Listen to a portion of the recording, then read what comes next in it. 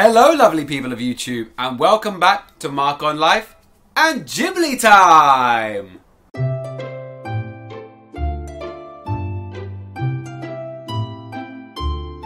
Thank you so much to everybody who watched last week's episode, which was the utterly bizarre but brilliant Pom Poko. If you haven't seen that episode, I will leave a link in the description and at the end of this video too. Now, I will actually be away when this video goes out. I will be on a gondola somewhere in Venice, but there was no way I was going to let a video not go out. So, even though I may be on a gondola now, today we are covering one of the Ghiblis that I didn't know so well, the fantastic Whisper of the Heart. Whisper of the Heart was first released on the 15th of July 1995, and as with a lot of the other Ghiblis, it was the #1 domestic film of that year, earning itself 1.85 billion yen. Japanese title of this one is interesting. It's Mimi o Sumaseba, which means, well, the title they call is If You Listen Closely. It sort of means, technically it means if you strain your ear. Mimi is ear, and it's sort of, but that's what it generally means, if you listen closely. So I'm not quite sure why they changed that one. Whisper of the Heart is the name of the story that she writes, as we'll cover later. But yeah, different title for some reason. There you go. Director is Yoshifumi Kondo and the writer is Miyazaki. And the source material is a one-volume manga from 1989 by Aoi Hiragi. Interestingly enough, this is the first official Ghibli feature film that wasn't directed by either Miyazaki or Takahata.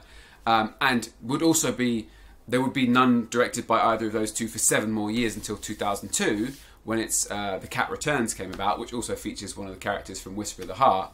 Unfortunately, they sort of intended Kondo to be the sort of successor, natural successor to Miyazaki or Takahata, but that was not to be because unfortunately Kondo passed away in 1998, and so this, Whisper of the Heart, was his only ever film. Whisper in the Heart also is the first Ghibli film that uses digital composition.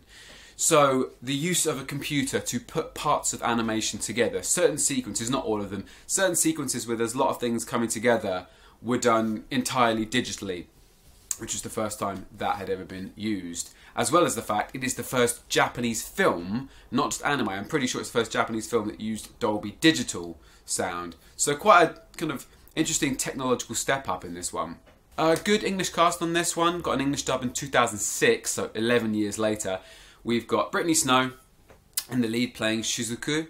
We've got Jean Smart, Ashley Tisdale, Carrie Elwes, Courtney Thorne-Smith, and a bunch of other people. So yeah, really good dub on this one. So what happens in Whisper of the Heart? It's based on a little town called Seiseki Sakuragaoka. Can't believe I got that right.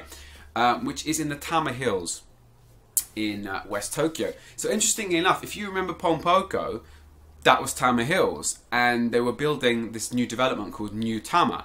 So really, the apartment that they live in is sort of in the complex that was built as part of Pom Poko, which is a nice little development.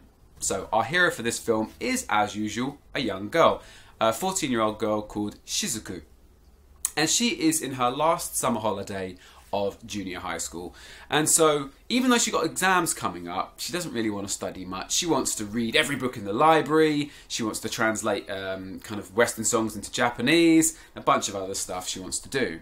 As part of her kind of crazy reading adventure, she notices something slightly odd. She notices that all the books that she's checked out from the school library, there's a man's name that has been on every single one before her. Every single one she's checked out has been checked out by this guy before her, which she finds really odd and doesn't know what it is.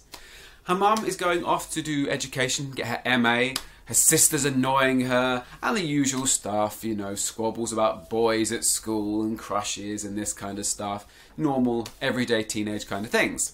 One day, while she's riding on a train, she has a slightly odd experience. She meets this cat that for some reason is on the train, which she thinks is quite weird. And so she decides to follow it. She loses it a few times and then comes back to it. And it leads her all the way to the other side of town to this very sort of bizarre antique shop. It's an eclectic antique shop run by a guy called Mr. Nishi. And so she goes in, has a look round, really likes this place. But then she has to go because she has to go to cram school, which is Japanese kind of summer school for getting ready for your exams. So the new school year starts. The usual problems of again, boys and studying and all that kind of stuff. But she decides to keep going back to the antique shop because she really liked it. Unfortunately, it's closed most of the time, and so she's like, oh, I can't go in. But one time she goes there and she runs into this boy. She's run into this boy a few times before, and he's been a bit rude to her. Like, he's picked up her book and then given her a sort of weird comment or something. So she doesn't really like this boy, but he's there. And it turns out that he's the son of the antiques guy, Mr. Nishi. So he invites her in to have a look around the antique shop, and he shows her downstairs to all his violins because he wants to be a violin maker and go to Italy and study. And she sort of stops hating him so much, and they sort of get on as friends. And while he's showing her his violins, it leads to one of the most lovely Ghibli scenes I've ever seen, which is this very simple music scene. He starts playing the violin, she starts singing, and then his father and his friends come home and they all have a little song to Country Road. It's a really, really nice little scene. Unfortunately, after this she learns that he is, the boy is, the guy from the books. So this son, because he's got a different name. And she's really angry. Not for long, but it's a bit confusing to her. So Seiji, this guy, he likes her. He likes Shizuku. And he in fact tells her that actually he only did certain things like taking the books out just to get her attention in some weird way. But he's going to Italy in the next few days, which is really unfortunate. You know, it's just really bad timing for them. And so Shizuku is a bit sad. She's always been a bit aimless, and her parents haven't been hard on her for studying, so she's just read books, and she just feels like she's not good enough for him or life or anything. And so she starts writing this story about a character called the Baron, who is her favourite statue in the antique shop. This cat statue, who is a character who features very heavily in The Cat Returns later on. And she gets obsessed with writing this story. Her grades are getting worse and worse and worse because she can't do anything else. She doesn't want to sleep, she doesn't want to eat, she doesn't want to study. She just wants to write this story obsessively, obsessively, obsessively. And then when she finishes, she takes it back to Mr. Nishi to read. Luckily, Mr. Nishi really likes it.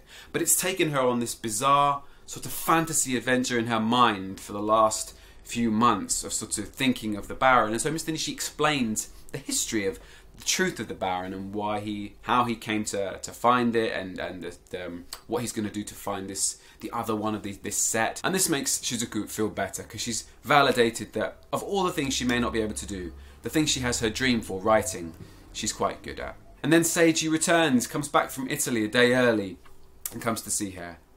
And I won't ruin the ending because, well, I'll leave it up to you. So would I recommend Whisper of the Heart? Absolutely. I really liked this one. Like I said, I didn't know this one particularly well compared to a lot of the others, but it was a pleasure to revisit it. Do I recommend buying it? Yeah. Great transfer. Good Blu-ray. Absolutely. It's a pickup. Go check it out right now. Thank you so much for watching. Give me a big thumbs up if you liked this video. It really does help. Leave me a comment. What did you think? Have you seen Whisper of the Heart? Did you like it? Did you hate it? Next week, we are covering possibly the most popular Ghibli in the whole lot. With the exception of Spirited Away and My Name is Totoro, this is the epic that everybody knows, and that is Princess Mononoke. I'm on all the usual social media platforms, Twitter, Instagram, all that kind of stuff. I am Mark Joseph Actor, so go and follow me there. Click over here somewhere if you want to see last week's episode, which was Pompoko, and click over here if you want to see more of my face in my movie-based comedy series, Retrospectives. So if I haven't eaten all the pasta and pizza in the world in Venice, I will see you all back right here next week for Princess Mononoke. But from me, Mark on Life at GhibliTime, I will speak to you soon.